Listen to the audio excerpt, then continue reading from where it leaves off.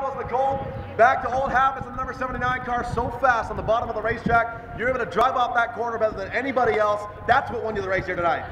For sure. Every corner I'm listening, and I was always the first one on the gas, and that's what I like to hear. You really perfected your restarts. The leader sets the pace, and you're able to get right back on that loud pedal faster than anybody else. It looked as though McFerrin was trying the move going down into 1 with 2 to go, and you're able to sort of move up just a little bit, cut out that momentum, and just a smart move, a veteran move, and that's what got you the victory lane. Yeah, definitely. McFerrin is a tough competitor, and last week both him and I ended up in the pits with a flat tire with no change, and we were just talking to each other. We're just like, maybe we'll see you next week, because we both know we have fast cars. Have you made any adjustments to this car? I know you're only running sporadically this season, but it seems as though tonight you're head and shoulders better than you've been the last couple of weeks. Have you made many adjustments through the week?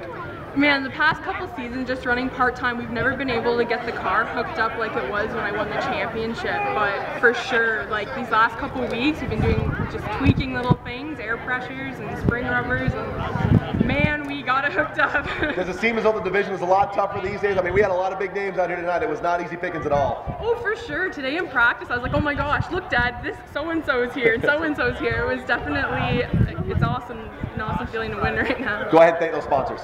I would like to thank Central Appliance and of course Fox's Bakery, best buns and cookies ever. Congrats, phenomenal run. Ladies and